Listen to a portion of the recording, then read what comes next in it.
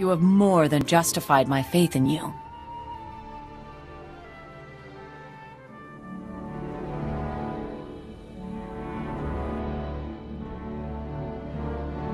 Gentlemen, ladies, this is the woman I've been telling you about, who destroyed Grand Admiral Herodax Kirill and saved our shipyards.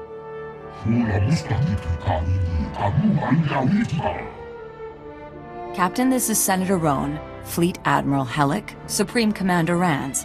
Of course you recognize the Supreme Chancellor. They come to thank you for turning the Void Wolf's fleet against the Empire. Can I get that in writing? Just in case, I'm ever on the Republic's bad list again? I think they have something even better. Captain, I am pleased to present you with the Senatorial Medal of Service. That's the highest civilian award the Republic issues. You have changed the tide of this war. Thanks for the business. Your service has been truly priceless. You seem to have a talent for this. Would you give some thought to continuing as a privateer under my guidance? You pick the target, I keep any incidental profits made along the way? Within limits. I'll be in touch with the details. It seems there are times when it's an advantage to have an operative who isn't bound by the rule of law. I never thought I'd see you on the Jedi Order's payroll, Captain.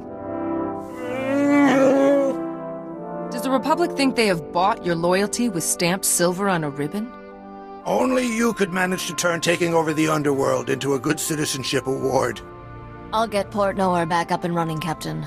You're going to need a base of operations, and someone at the wheel you can trust. No offense, but you're better at finding credits than keeping them. Even my father needed a broker for his empire. Gives you time to do the fun part.